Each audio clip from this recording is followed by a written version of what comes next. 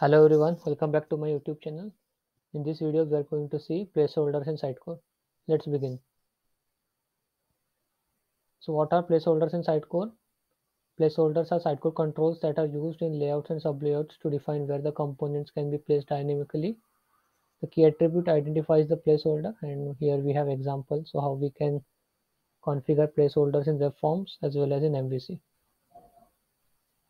Now let's perform this practically to get more idea on this. I am in draw.io now. If you see, we have page and we have divided the page into three sections, that is header, main and footer. So this header will be one placeholder, this main will be another placeholder, and footer will be the third placeholder. And we have different components here: navbar, carousel, teaser and footer. So how we will place those? For example, we want this navbar to be placed in the header, carousel we want in the main placeholder, and teaser also in main placeholder. And for footer, we want to place that in footer placeholder. What placeholder generally do is they provide a way where we can place our components. So where exactly we want to place our components. So we just need to specify the name of placeholder while placing renderings on the page. Also in the placeholder settings, we have option to restrict components. For example, if we want the header should only have navbar component, it is a or navbar rendering. Okay, so that also we can configure in this placeholder settings, and we'll able to place only navbar in this header placeholder. Okay, similarly for the main, we don't want to place navbar or footer in main placeholder or this section, so we can configure the same. Placeholder settings will be present in the layout of the page. Okay, so let me switch to Notepad++ and I will demonstrate how code looks for this. I am in Notepad++ now. If you see, this is standard HTML part, and here we have added these three placeholders: header, main and footer. According to our use, we can specify for which rendering or which component should be placed at which placeholder. Let me go to the content editor and I will try out the demo part.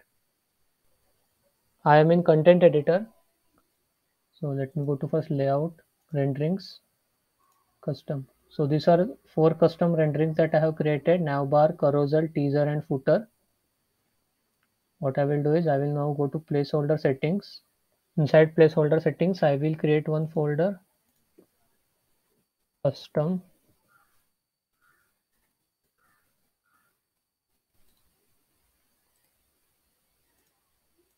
I will add placeholder for header,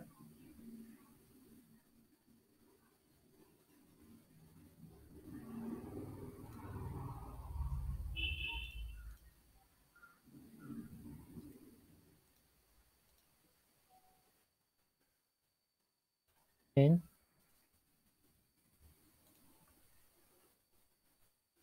and footer.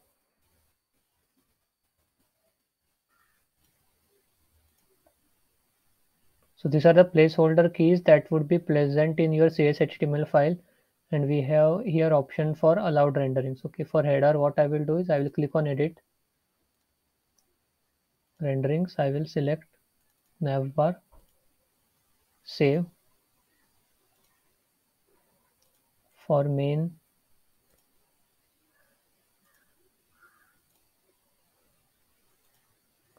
I will select carousel and teaser,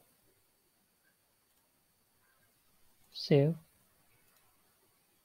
For footer, I will select footer, save. So now when you go to experience editor and try to add the component, so based on whatever this placeholder settings are configured, those components only you can add to this particular placeholder. For example, for header you can only add navbar, for main you can add carousel and teaser, for footer you can add footer. So to do that, what I will do is, we already have one content placeholder, so I will change the allowed control settings for this. For demo part, what I will do is, in custom I will add carousel and teaser.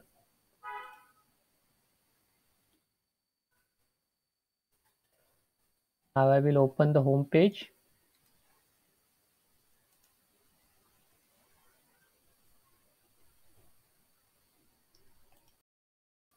And now I will try to add one component. So if you see, I have put all those in custom folder. So there is a new tab with name as custom, and here you can see we have two options to add this two renderings, carousel or teaser. Okay, so based on your requirement or preference, you can add those.